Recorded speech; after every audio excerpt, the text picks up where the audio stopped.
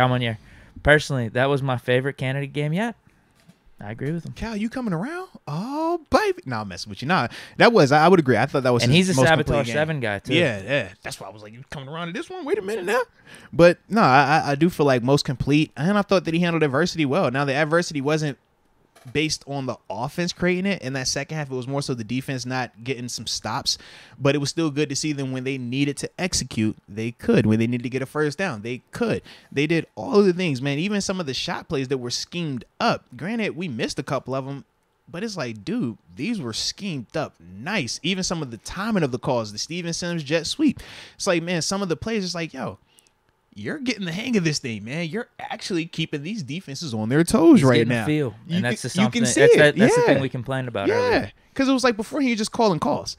And that's when we gave the analogy, like, man, I could give you Dick LeBeau's playbook and just call calls, and it's not going to be the same effect because we don't understand the timing of it or when to do all these things. But you can see with Matt Canada now, he's starting to feel more confident. He's starting to get a better feel for this thing, and rightfully so. This is year 2 in this position.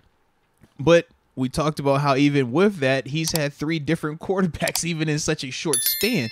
But it is good to see now he's building continuity with the quarterback that we're going to hopefully be building with for the at least couple next years, right? Couple years at least. I hope longer than that, right? I got 15 years. Okay, you already got 15. All right, I ain't want to go that far. I was just, at least past the contract. At least get to the second contract. We can get to that. That's a win. Today's episode is brought to you by DraftKings Sportsbook. You know, DraftKings, baby.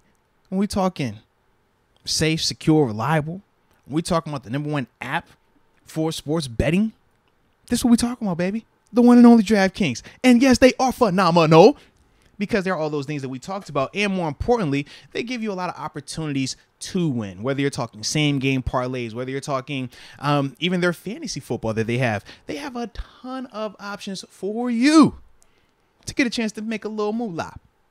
And with that, they even have promo codes, which makes it even better. Because with this promo code, Deke, if you use the promo code MOATS, when you sign up, you make that deposit for $5. You're going to get $200 in DraftKings bonus, or deposit bonus money, on that one.